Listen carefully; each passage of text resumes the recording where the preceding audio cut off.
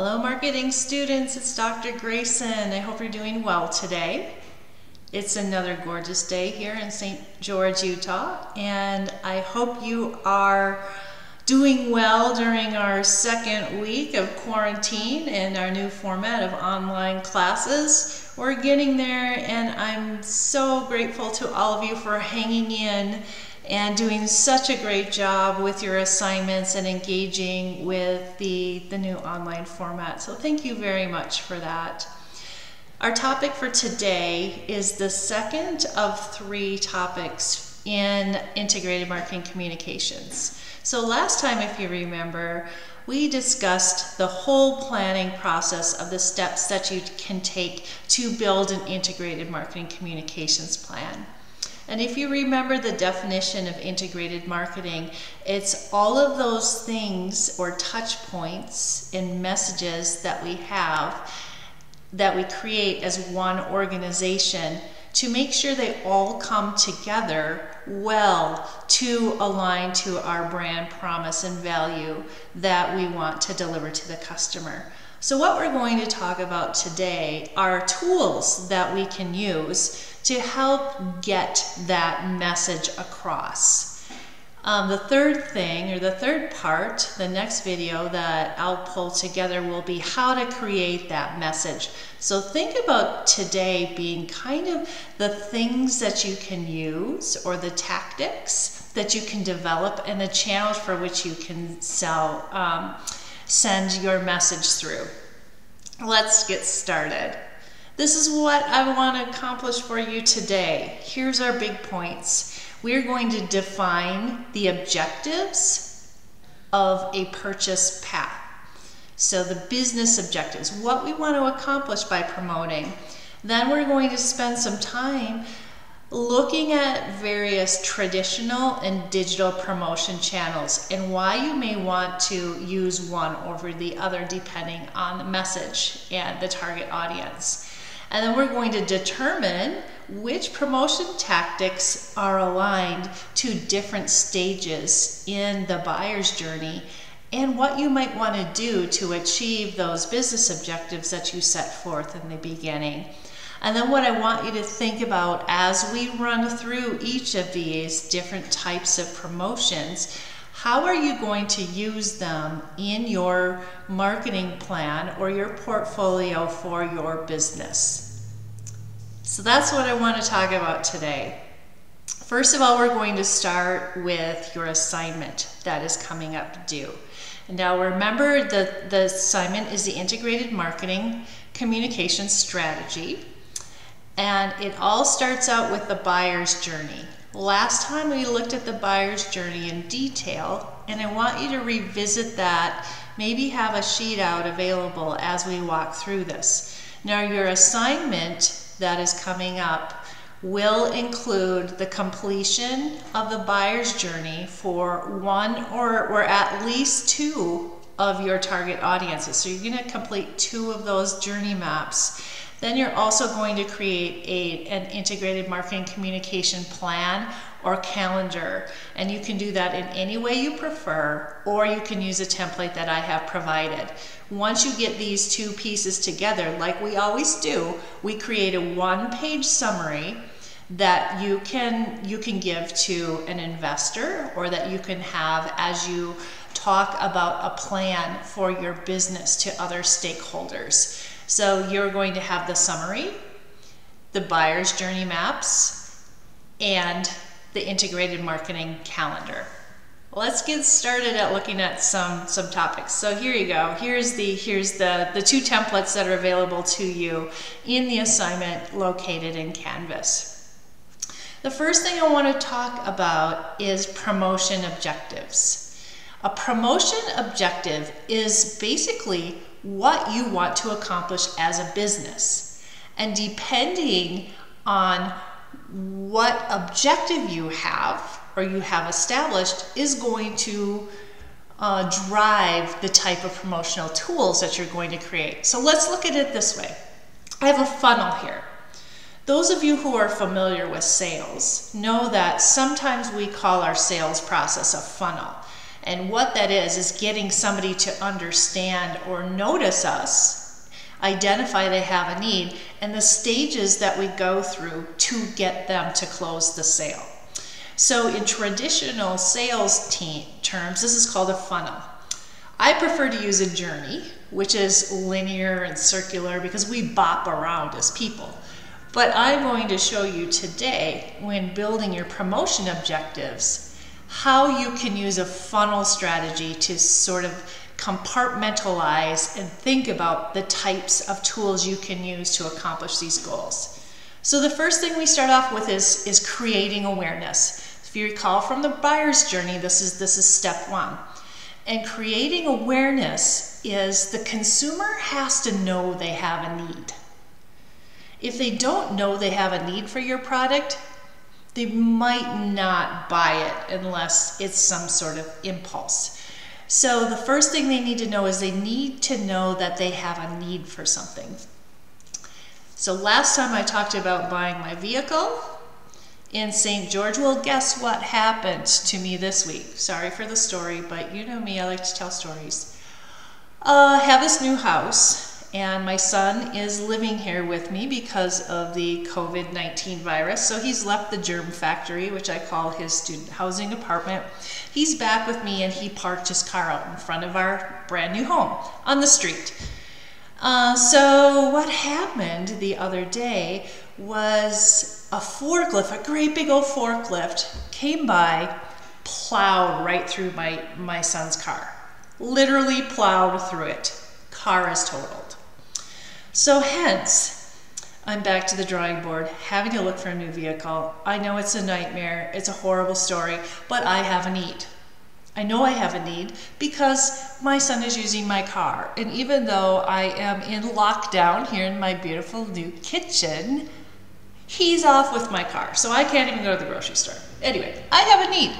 So this first thing that we do when we have a need is a company needs to create awareness to let me know, yeah, you have a need and I'm there to solve it. So when we have a need for a product, in our business objective is we want consumers to know when they have a new need, like Dr. G needs a new car because hers got rammed over by the construction forklift. Don't ask me how this happened, but it happened to me. She needs to know that she has a need, and we need to get in front of her when that need arises. So I call these eyeballs. So one way to create awareness is by getting eyeballs on your company. And there's lots of different ways that we're going to attract eyeballs to our company, and I'm going to show you that once we go through the funnel. So I know I have a need. The second thing, once I have a need, I start searching for people who can solve my problems, or companies who can solve my problems. So what's whirling through my head here? Well, I know how much money I'm going to get from my vehicle being totaled, so now I know how much money I can spend for my son's vehicle.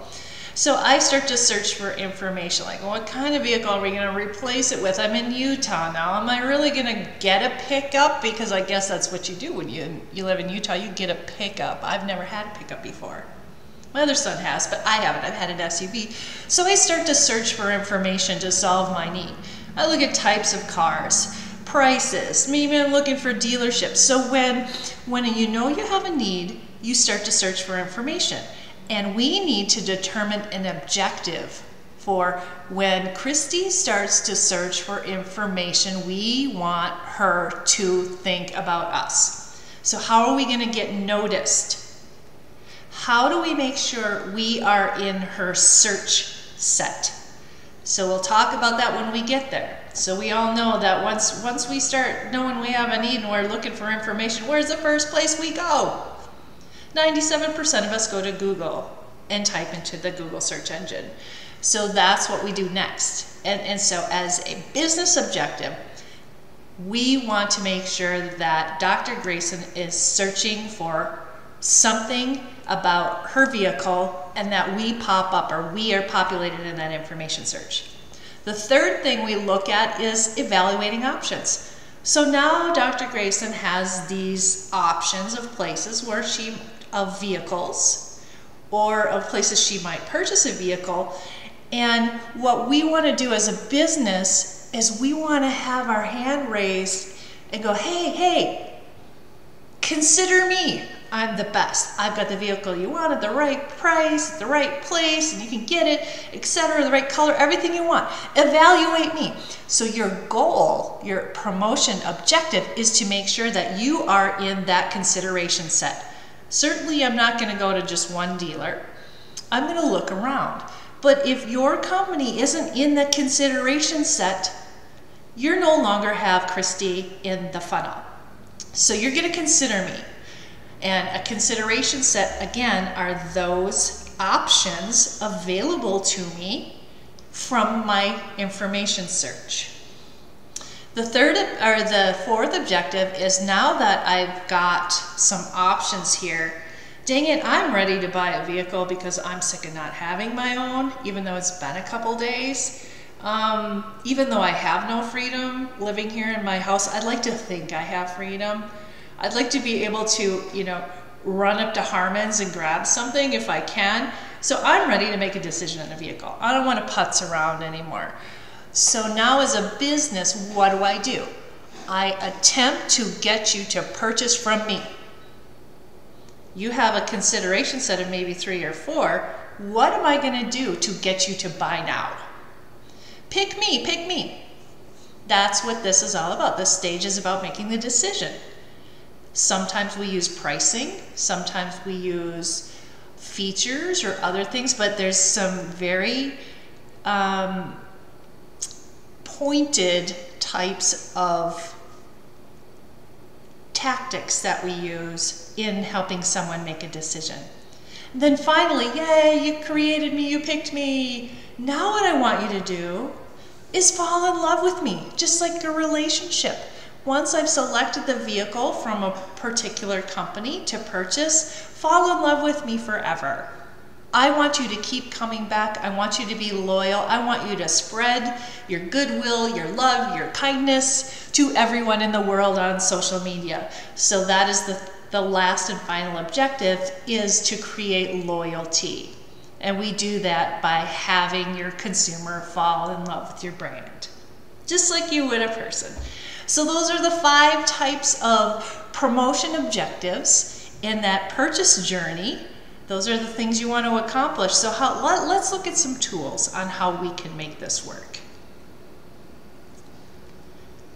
We're going to start off with creating awareness.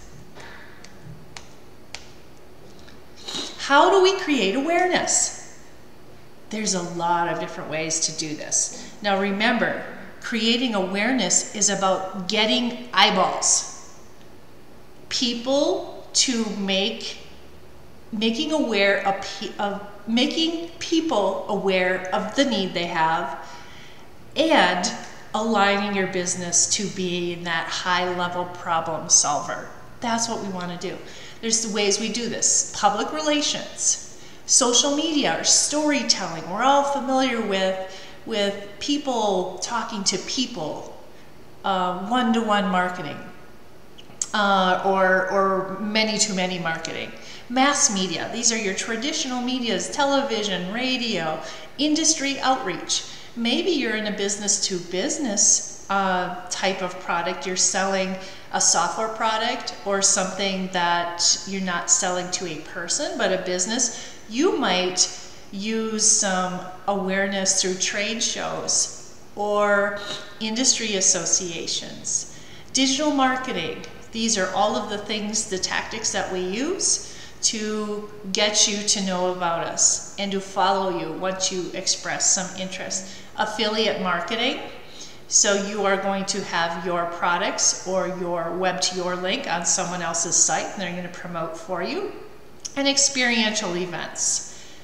So there's a lot of things in creating awareness, but what I want you to recall is that creating awareness is about getting eyeballs. Not necessarily closing the deal, getting eyeballs and warming that person up to knowing concretely that they have a need. Now, one thing I want to make certain in this video is I'm not going to talk about specific messaging and how to do that. That will come in the next video. I just want to get you aware of some of the tools that we can use. So I mentioned a few in the last slide. Tools for awareness. There's lots of different ways that we can do this, from creating press releases, interviewing, doing podcasts, social media, posts, blogs, sponsored events. There's a number of different tools to create awareness. Let me show you a few examples here. I have the Sprite ad, which right here is an experiential type of marketing. And so on a hot beach in Malibu or some other fancy pants place in California where all the beautiful people go to swim, Sprite had showers there, free showers, so people could be refreshed or wash sand off or whatever they do when they're in the beautiful place. And it's designed as a Sprite dispenser, so kind of a cool little way. Obviously they're not selling anything, they're not selling their stuff. They're getting eyeballs and they're saying, yeah, you know what? Maybe I am thirsty. They're creating a need in a fun little sort of a playful way. Another way I've got the CEO of Apple. Apple does town halls when they introduce products. And a town hall is a type of meeting that happens with employees. And so what Apple does is they publicize their town hall meetings. So we all get to know at the same time what the next new gadget is that Apple's creating and all of the wow around it. So that would be another way of creating awareness. Experiential marketing, such as, car wraps, things like that. You're not going to necessarily buy something, but these types of things are going to be top of mind, and maybe the next time you have a need, you might think about them. So Red Bull has made a career out of, and a whole discipline around experiential marketing and creating their own media and events to raise awareness. So this is something special that they do. So just a few examples that might be out of the ordinary that you might think. But I want to hone in on the importance of these things. The importance good awareness addresses a need. So let's look at a traditional ad. This is a print ad for Ricola cough drops. And I'm very sorry, it's kind of inappropriate for me to be using this at this time of we're supposed to be social distancing, and I show an ad for cough drops. And this particular ad is she's just a friend. So what is the need here? The need for the cough drop is because there was some kissy face going on, right? Obviously there's some germ spread through that. Again, sorry, a little inappropriate, but wanted to tell you that nowhere on here does it say you need a cough drop. It uses very playful imagery and wonderful copywriting, so you'll get the message. It's creating awareness, and it's using a great message to address a need. Now I've got one, note to self, again, a bit inappropriate, but I like to get my message across, so I like to use fun examples. Here's KFC. KFC made a boo-boo from a public relations perspective. Can't remember exactly the details off the top of my head, but something went wrong with the chicken. Maybe they ran out of chicken. And so they addressed this. People had a need for chicken, and they couldn't get their chicken, so they were upset. So KFC, from a public relations perspective, said, we're just going to come right out and say, yeah, we messed up.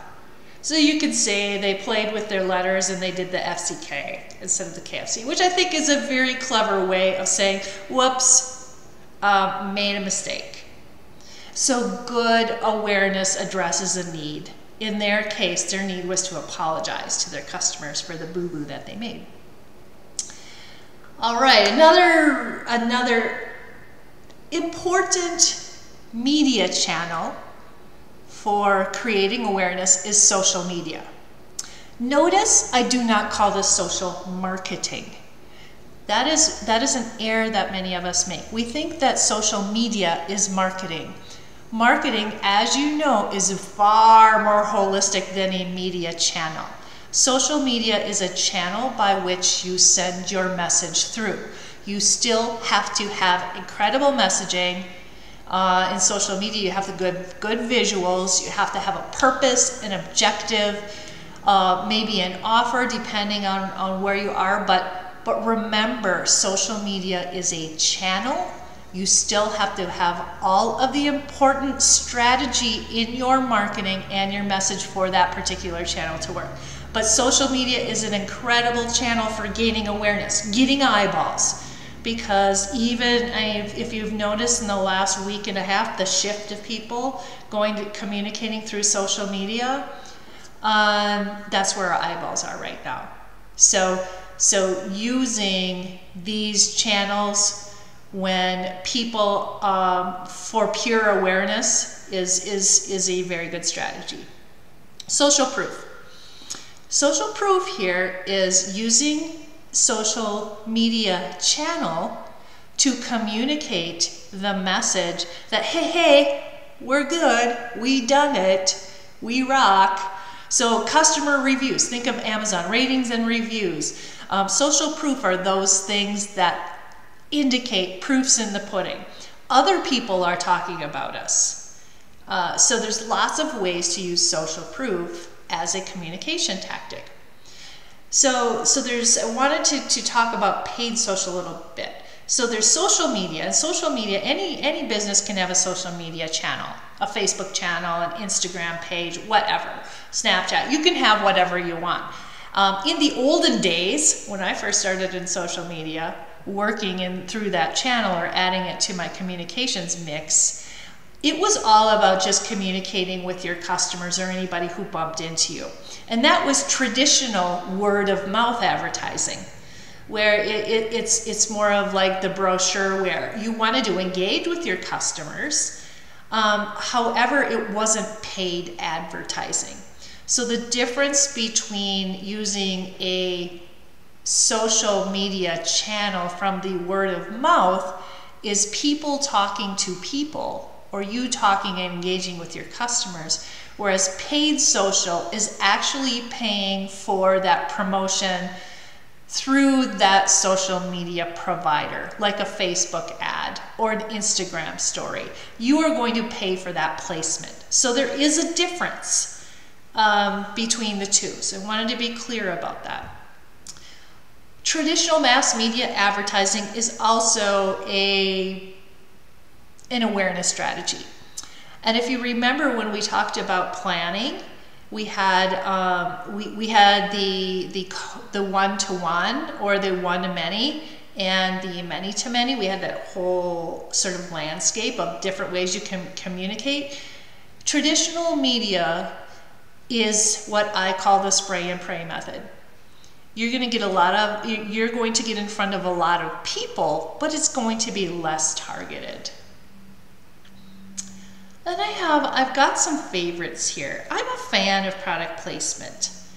And I've done a lot of this in my career with consumer electronics and other things. So product placement is another way that you can gain awareness for your brand without selling anything. So think of some examples here: American Idol and their Coca-Cola cups, or the Terminator and the Pepsi machine, or Wayne's World and Pizza Hut. But when you see a product within a television context or a movie, that's what we call product placement. And I'm a big fan of this. I have seen it work, at least in my career. I will say it's very expensive, but what I do like about it is their shelf life. So think about the number of times you have watched the episode of The Big Bang Theory when Kucherpali is talking to Siri. Siri, could you please get me whatever, the nearest donut shop? And so when Apple introduced the Siri technology, they introduced that product through the Big Bang Theory. Another brilliant thing that they did was they played on their weaknesses, sort of like KFC did in that last example. They communicated that Siri doesn't always get it right. So they poked fun at their product and highlighted, you know, some of the things they're working on in a really fun and playful way. But it was also a really, really good product placement, one I show in almost all my classes. So let's go back to the promotion objectives. So we're done with creating awareness. Those are those high-level things we do to create eyeballs. Now we're searching for information. Who can solve my problem? I'm going to buzz through these.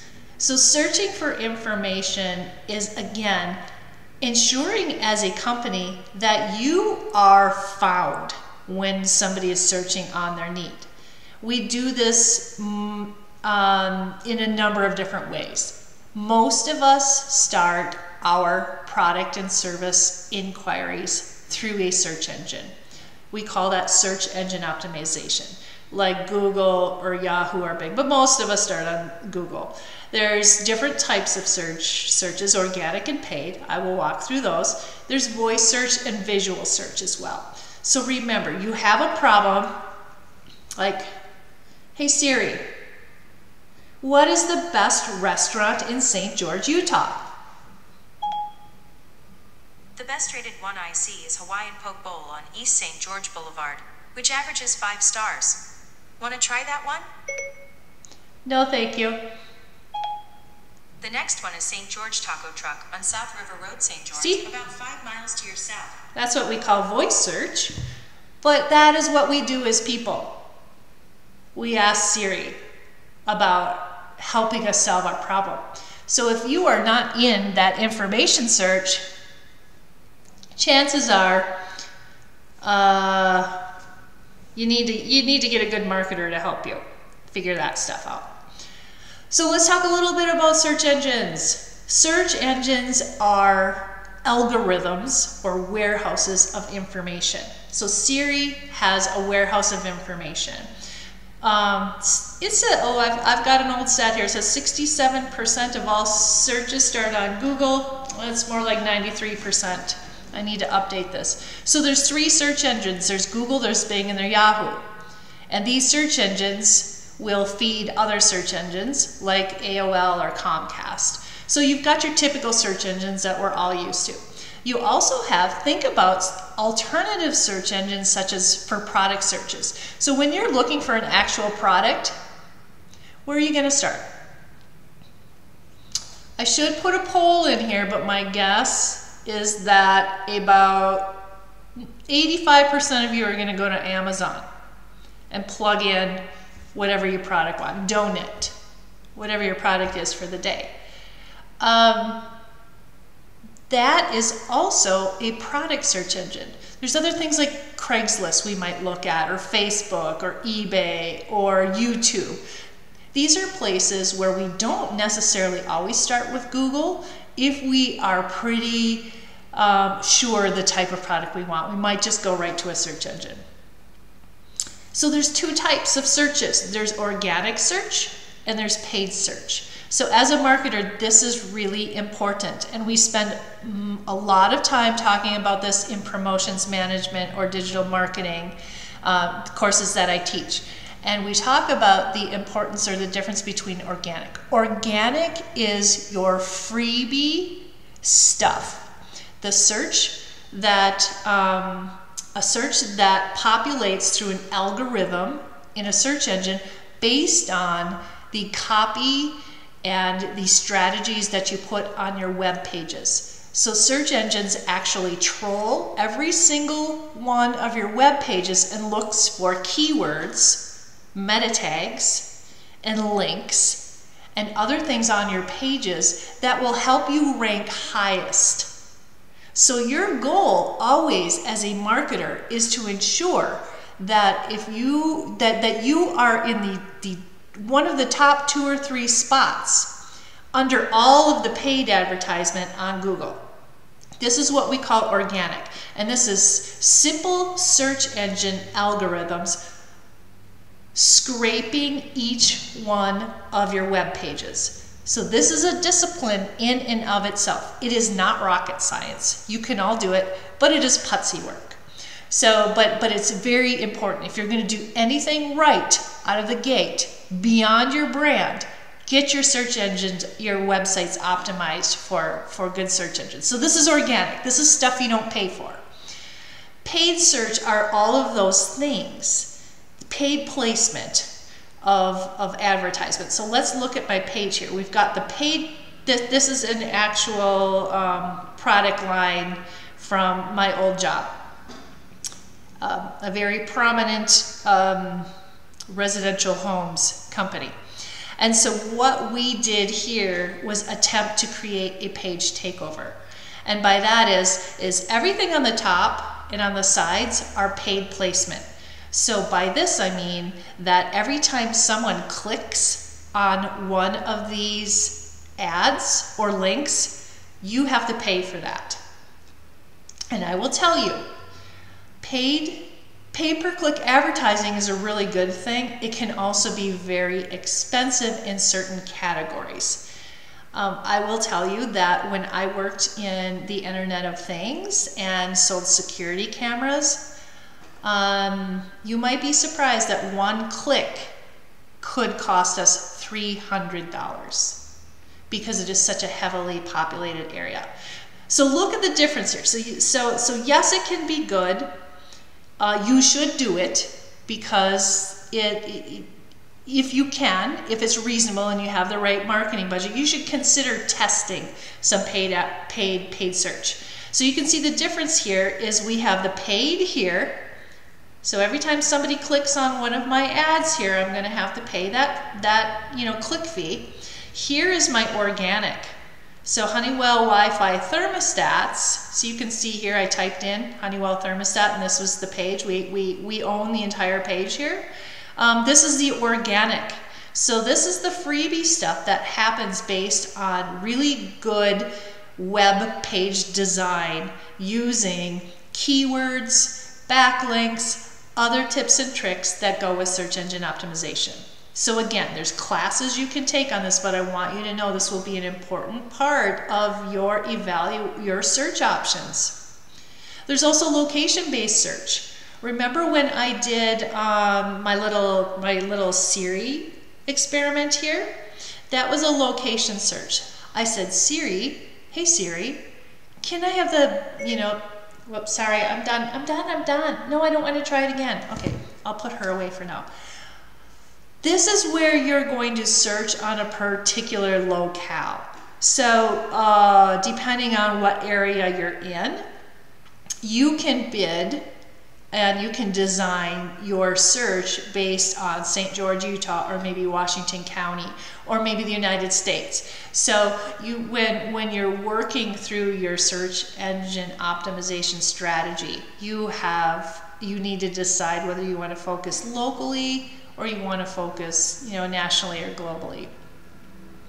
There's also another strategy called location-based strategy. I used to use this when I owned a web store for a large smart home company. And this web store, I was selling direct to consumer. I had my own store. It was the manufacturers. So it would be like you going to Nike.com instead of going to Foot Locker or some other place. So what happened was, because I had my own web store, there were other people in the organization who worked with retailers, such as let's say Best Buy or Target or Walmart.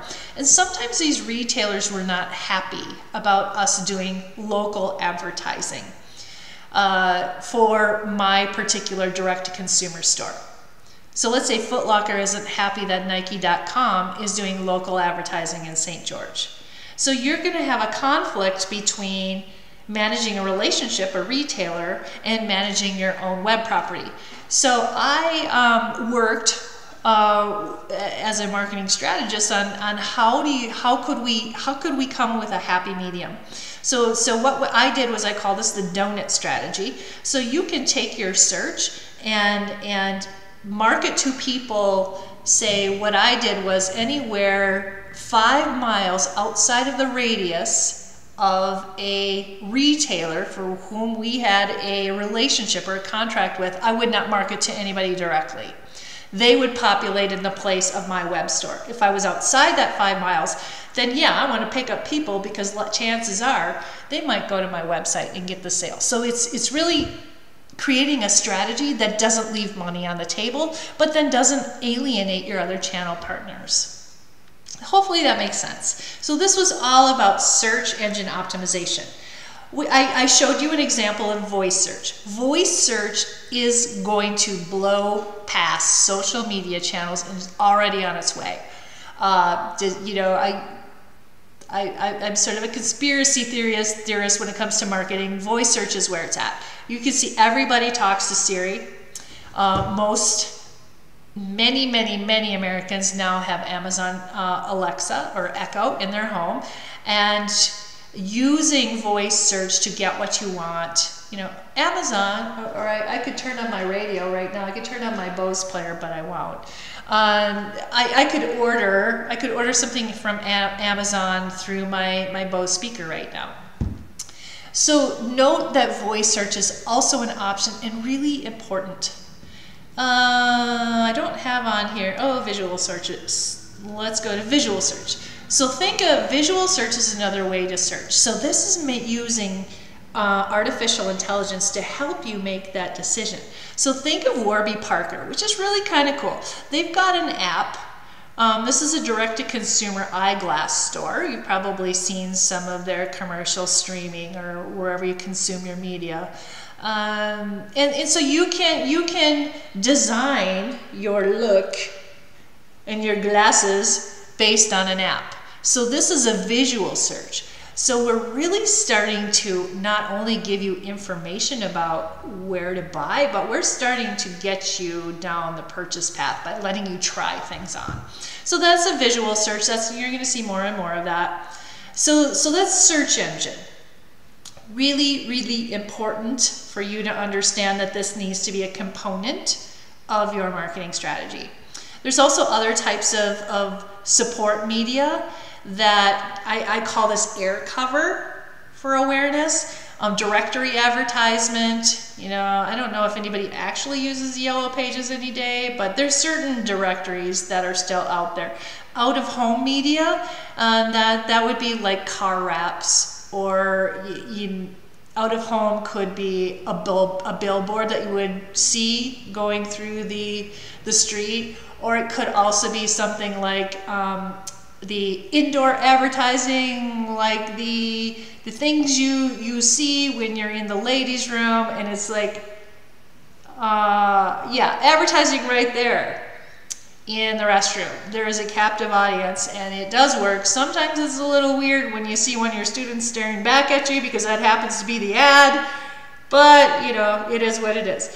So think about different types of air cover is what I call it. You know, just gaining awareness, getting your brand out there. Then we have display advertising, another form of digital marketing. So display advertising are those beautiful cookies that are developed to follow our purchase path or our footprint, our digital footprint. So if you're in your search and you're like, I just searched, you know, best restaurant in St. George, and maybe Painted Pony comes up, what's going to happen then is, due to my search, I'm going to start getting cookies or display advertising following me for Painted Pony based on my previous digital touch point or my search action. So display advertising is a very important component to being able to be front and center around that person's search. Programmatic advertising, this is just a way that you buy media. Back in the olden days when I worked in marketing, we would work with what's called a media buyer. Now programmatic advertising helps allow us to bid on certain digital display or AdWords or it allows us to set a budget for our marketing and bid a certain amount without ever having to have a third party. So it's all automated. Very cool stuff. All right, so we've gone through creating awareness, searching. Now we're going to look at evaluating options. So evaluating options, if you recall, now that people are aware of you, that they have a need and that you can solve it, and you're popping up in their mind as a potential option to solve their problem, now we look at how are we going to make sure that we are the one you're going to choose. So a consumer starts to place people in, or products or services into their consideration set. So think about this as tools you can use to help differentiate your value compared to your competitors. We do this through comparison charts, price engines, expert publications, ratings and reviews, blogs, vlogs, YouTubes, etc. So comparison charts, what I want to point out here, remember in our pricing and budgeting exercise we did, I made you create comparison charts of your value compared to your competitors. There's a reason I had you do that, and that is because it's really important for you to understand your value and to get the value from a price perspective, but it's also a tool that you can use if you have more features or more value that's important to a consumer than your competitor. Use a comparison chart on your website to show the differences. So I'm going to show you a few different tips that you can use in the evaluating of options. There's something called comparison shopping engines. These are engines that will collect a number of different price points and put them in one place. So it's almost like a search engine, but it's a shopping engine. And there's like Retail Me Now and Price Grabber and places where people go. It's very price driven. So if you have more of a commodity product, it might be something you may want to consider. But this is one way that consumers will evaluate options, is looking at prices of different products. Like think of an Amazon search. You're going to comparison shop by a number of features, price being one of them. Video. Video is a good tool to use to help describe your value. And remember, when people are in the evaluating of options category, we want to tell our story. We want to show our value that's unique to everyone else. Video is a great way to do this. And there's many, many statistics out there that will indicate that people would far prefer to watch a video than they would to read a bunch of text. So keep that in mind. Video is a good option. So those were just a few ways of evaluating options.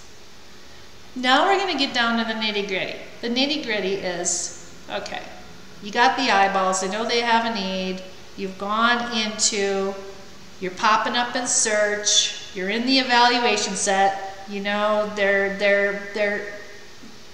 consider me. Now you get to the are you going to buy it or not? Are you going to date the product or not? So this is the pick me. I'm the one. So we call this the making decision phase. And so in this case, there's lots of strategies that we do.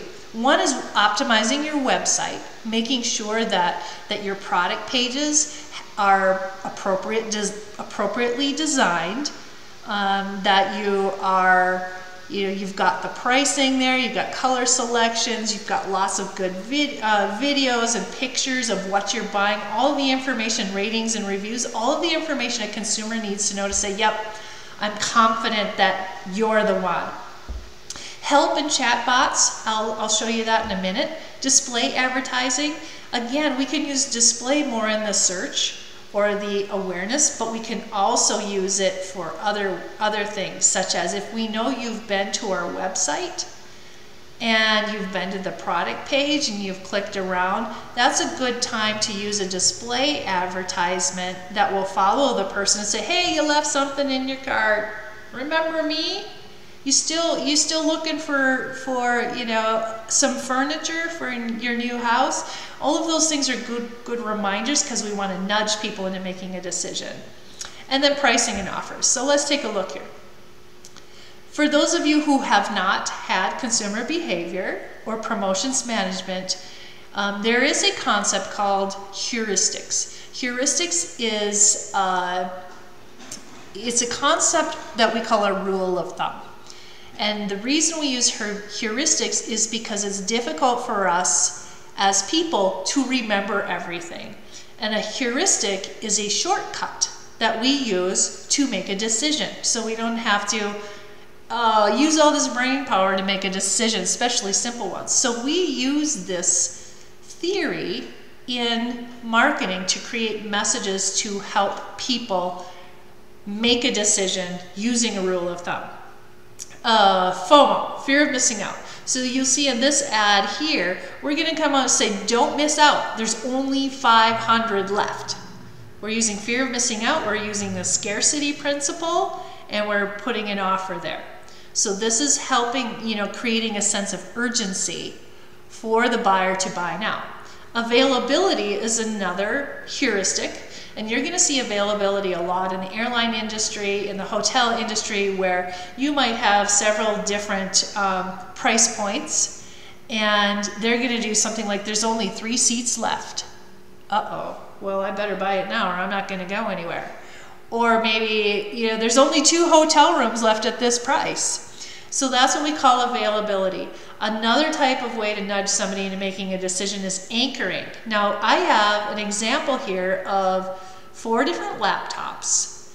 And anchoring is the science behind the way products are merchandised and positioned. We as people naturally will remember the first thing we see. So we anchor our product and our price in the first position. Then we will show the competitors. Here's my comparison chart. So remember, if you're doing a comparison chart, you're always going to be the first. So in this case, we've got, we compare our product at, you know, what is it, $900 some compared to these other products that are like way expensive, $3,000, $4,000. So guess what? It looks like you're getting a deal. So that's what we call anchoring. And these are all consumer behavior strategies to help us nudge a person into making a decision.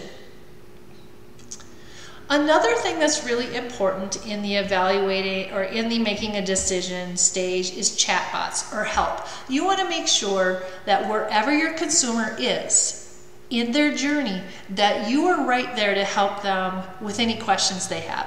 You'll notice if you go to a lot of websites, you'll get a little pop-up that says, hey, can I help you with something? Do you have a question? That's a chatbot. And a chatbot is just an automated computer program that is designed to answer very typical questions. It can get, you know, there's lots of issues with chatbots if you serve up the wrong answer, but we're getting pretty good at collecting data and serving you up the right answer. But so that's one other thing. Self-help tools on your website.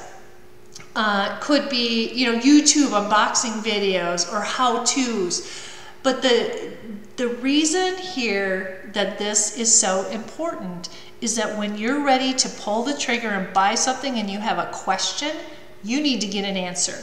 Or you're going to lose the customer. They're going to go to the competitor. If they're satisfied with the answer of the competitor, they might pay a little bit more or settle on something other than your product. So make sure that you have the best possible help tools to get that person. It could be people that call on a complicated product. You can call tech support line. You can call a customer care person to help you make that decision. It could be automated. But optimizing your website with these tools is so very important.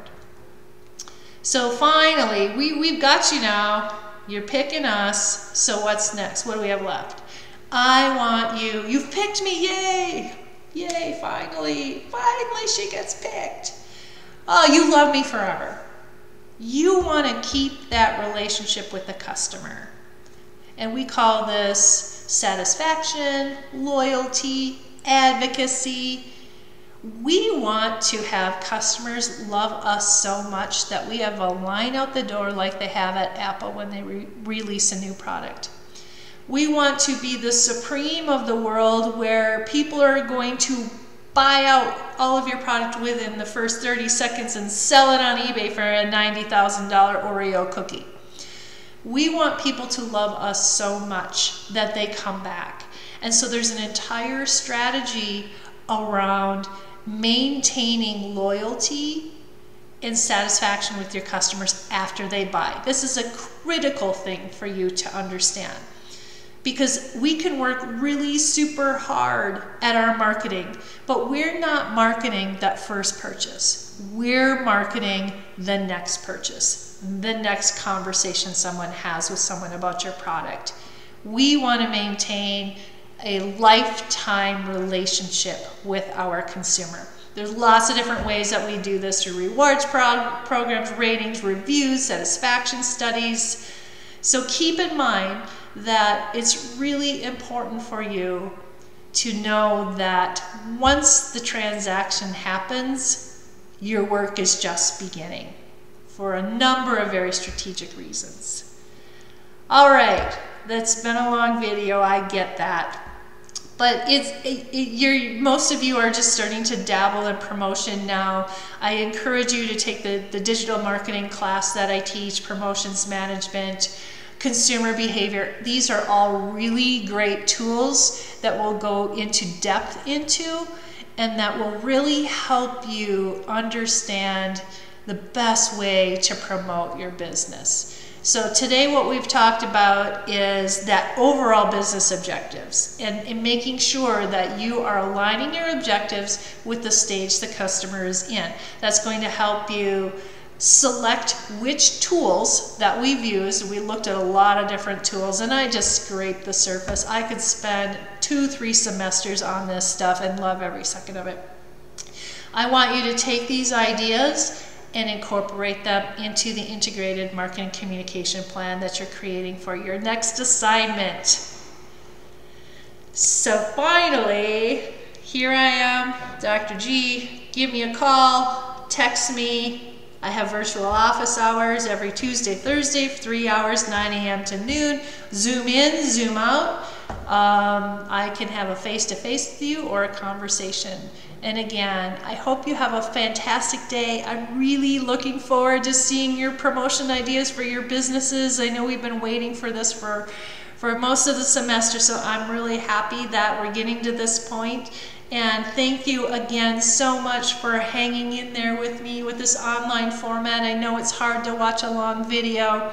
I've been trying to do them in bite sizes, but we have so much information that's important for you and the success of the businesses that you're creating. So stay healthy and happy, and I truly look forward to seeing you again someday face to face. Take care.